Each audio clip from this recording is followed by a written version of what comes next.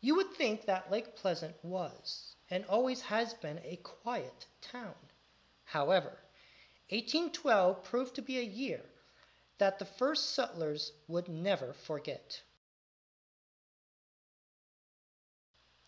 The United States of America declared war with the British Empire on June 18, 1812.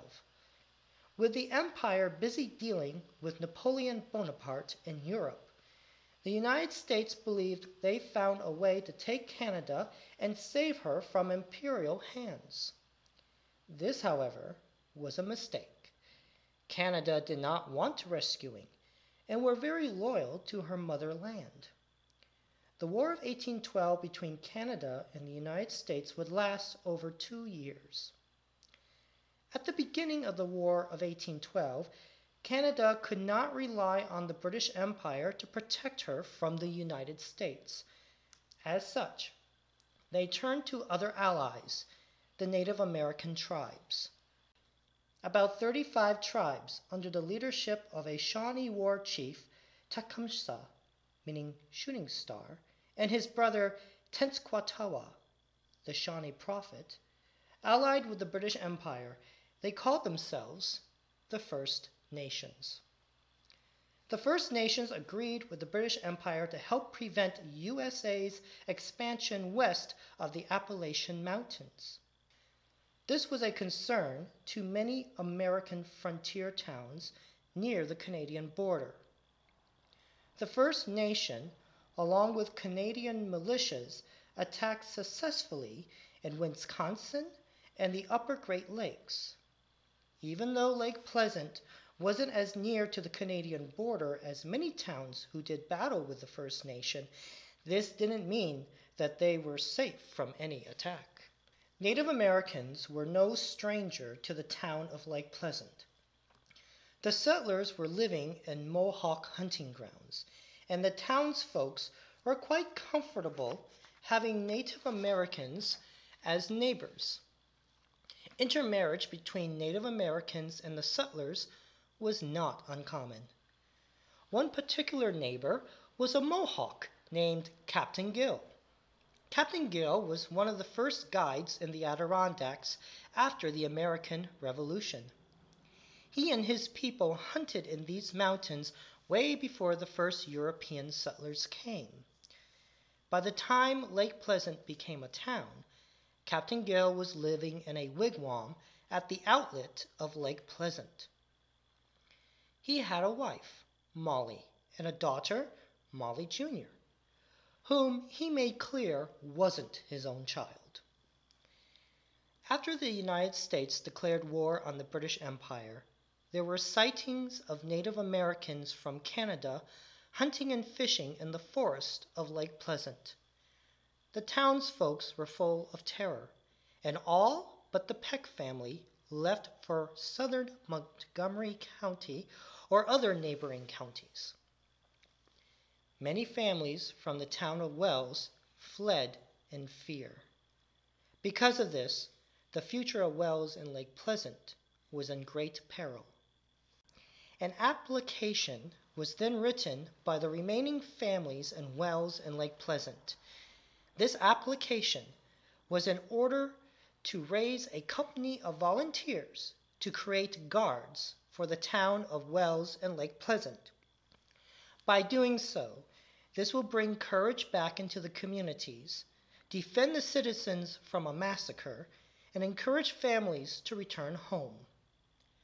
William Peck of Lake Pleasant, John Francisco of Wells, and possibly a few other men left their unguarded homes to deliver the application to Albany. In Albany, the governor of New York, Daniel D. Tompkins, who later became the 6th Vice President of the United States under James Monroe, received the application. Tompkins then filed the Second Amendment to U.S. Constitution, which states, "A well-regulated militia being necessary to the security of a free state, the right of the people to keep and bear arms shall not be infringed." In doing so, Governor Tompkins commissioned William Peck as captain, and John Francisco as lieutenant of the Wells and Lake Pleasant Home Guards. Governor Tompkins placed the Home Guard militia under Company C of Montgomery County's 122nd Regiment. At the time, James Ford was lieutenant colonel of this regiment. Governor Tompkins then provided muskets, ammunition, and whatever else was needed for the militia. However, all this must be returned to Albany after the war ended. The most popular musket that was given to soldiers during the War of 1812 was the 1795 Springfield musket. Those in the Wells and Lake Pleasant Home Guards who did not own a rifle or musket may have been provided one of these. The 1795 Springfield musket has a 69 caliber and a 44 3/4 inch long round barrel. The musket itself is 16 inches in length and weighs around 10 pounds. Once the volunteers were recruited into the Home Guard militia, they then had to learn the art of war. The militia had their own musicians. Gardner Odell, a farmer in Wells, played the drums, while Jesse Whitman, also a farmer in Wells, played the fife. Those who carried the muskets were John M. Craig, Henry Overacre, Joe Vanderhoof, Henry Vanderhoof, John Vanderhoof, John Cisco, John Beagle, James Beagle, Asher Osborne, Peter Beagle, Michael Overacre, John Arnold, Thomas Turner, Rose Turner, David Winna, Michael Cisco, Giles Vanderhoof, Gilbert Vanderhoof, John Smith, James Snow, Joe Sweat, Samuel Pickett, George Spaulding, Henry Walker, John Dunham, Richard Peck, John M. Craig, and David Winna. In 1814, Captain William Peck became Lake Pleasant's town supervisor. As such, John Francisco became captain, Cornelis Francisco became lieutenant, Joshua Wadsworth became ensign, and Gilbert Vanderhoof became first captain. There was one man from the town of Lake Pleasant who joined to fight in the War of 1812. Daniel Fish and his wife Susanna Fish moved from Rhode Island to Lake Pleasant, New York in 1801. They had a farm on Fish Inlet, which is now Cherry Brook. When the war broke out, Daniel Fish joined the 23rd Regiment of the United States Infantry. The 23rd Regiment fought many battles along the St. Lawrence River and other parts of the Canadian border. From August 4th through September 21st, 1814, the United States sieged Fort Erie. During one of the battles, Daniel Fish was killed. Possibly the last time he saw Lake Pleasant was if the 23rd Regiment marched through town along the military road.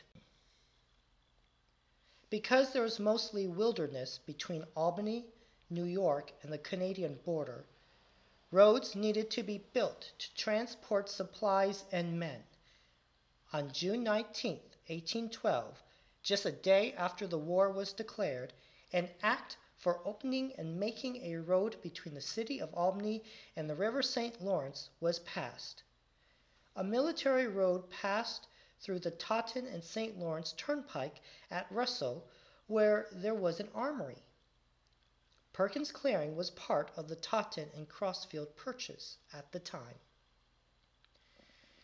After the War of 1812, the town folks of Lake Pleasant tried to begin their lives anew. Captain William Peck started the town's first general store. 2 log schoolhouses were built. Roads were repaired. the local Native Americans and settlers tolerated and respected each other. A promising future was in reach, and the quiet years began.